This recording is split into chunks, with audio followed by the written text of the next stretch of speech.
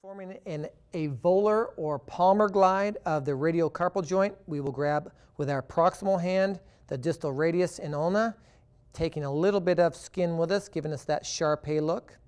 With our distal hand, we'll be grabbing the proximal row of carpal bones, squeezing the carpal bones together with a lumbrical grip like this.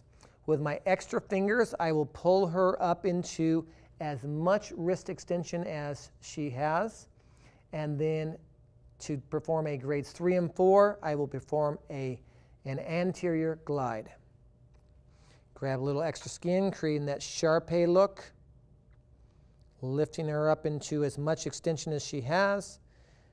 Squeeze the carpal bones together, give a grade 1 distraction, and then an anterior or volar glide.